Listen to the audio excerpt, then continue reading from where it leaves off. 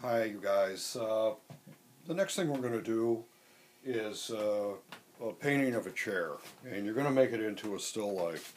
So a few objects on it, but keep it the chair. I don't care what you do or what kind of a chair.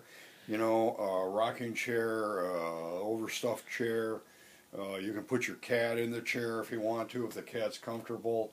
But just a couple objects, and I put a background behind this, just a piece of painted board that I have. But you could put anything behind there, a scarf, anything, piece of clothing. You could hang a shirt off the back of the chair, just something that breaks up, you know, that white space.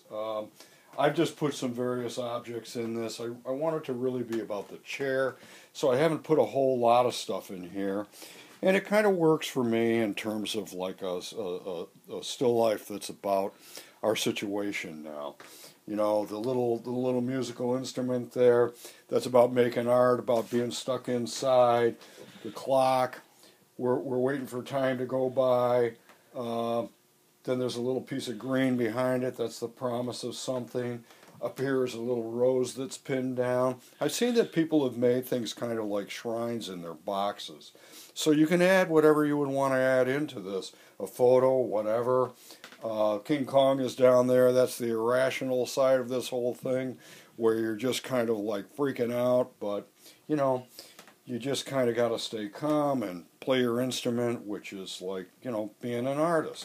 So as I move up here, we're going to make this a bigger painting. Now I ask you to get some canvases that were 20 by 24 by 20. That would work really, really well. But I realize some of you might not have gotten to the art supply store. So here's the solution. A couple pieces of Bristol board taped together or glued together. And that brown umber, by the way, acrylic, works as really good glue. You can kind of put that together. You should let it dry. And if you tape it, don't tape on the front, okay? Tape on the back so that we don't see the piece of tape.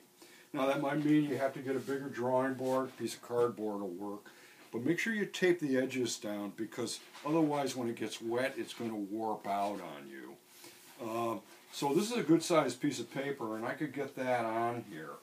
You know, we're going to work from top to bottom, and one way to solve that just makes it easy, say I've got a little bit, I'm doing a little bit more because of the neck on that musical instrument, so I put an X right here. That's the top of the chair. So you can put an X just on a piece of paper to let you know where the top of things are and where the bottom of things are. Also put an X on the floor down here, another piece of paper, that would work. So you get the whole thing laid out, which is what I've shown in my drawing here. And you know, it's like everything fits in there. I'm going to leave a little bit of the white of the studio here because compositionally I like it. The chair feels like the chair, and this chair's got a lot of character. It's an old chair. It's handmade probably, or made in a factory. It's an antique. And this thing, this cigar box guitar, that's from the 20s. So it's kind of got this element of time in it, you know. You could put whatever objects that you want inside of it, but it's kind of fun to put together the story. I always like King Kong, and I like this clock because it's like an old-time clock. Now, I've drawn into this, and I've just put in the minimal amount of information that I need to know. I know that this chair goes out sideways from the wall from where I'm standing. It doesn't come straight out. It goes out from the side like this. So you're looking at a side angle. The viewpoint is above, which I've written on here, viewpoint. You're looking down on the thing. And, you know, you can put a scarf or a cloth behind this if you want to have a little bit of a different color. The chair is a subject, so I haven't dominated this whole thing. I haven't loaded it up. I like that orange against that gray, and there's a lot of different kinds of grays in this. So I'm going to kind of work that up. I put in a little bit of shadow. I'm going to paint into this, and I'll take photos as it works along as I work it up. I like it just as a drawing, and I'm a little reluctant to paint into it. But it's just on a piece of paper, and I'm out of canvas, so that's going to work for me. I'll put in a sketch. I'll take it through a few phases so you can kind of see how to work it up. But it's the same deal as what we've been doing. paint the background first, then go into the interior, paint the objects, big to small. And that'll really work, and if something's in the wrong position, just paint it out and replace it. You don't get too tight in your drawing, because then you're just filling in spots. And you know, you're really doing your drawing with the paint, which I'm starting to see in some of the self-portraits. Some of you need to turn those into me.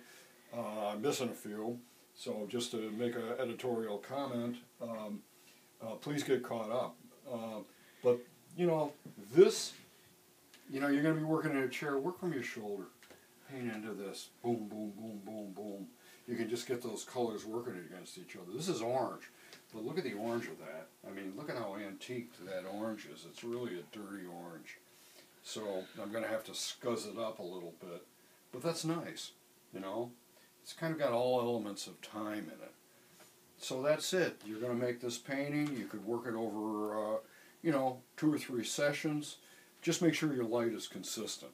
Okay, this is in my studio, so I got a fluorescent and I got clip-on lights above. Make sure you paint at the same time of day, because otherwise you're going to be making a brand new painting. Light is everything. Light reveals objects. If you don't believe me, turn the light off and look at what you're looking at, because the color completely changes. And you're painting light. So paint light, not objects. Okay? And how the light falls on the objects. Okay, that is it. Have a good time with this. We're going to move towards a little bit of landscape stuff soon. If you're getting outside, you could go outside and take a few photos of things. Be good to get a real dynamic thing going on, but I'll talk about that next week. Go out and take a few photographs if you're out for a walk. It's going to get nicer later in the week, and that'll be the next class.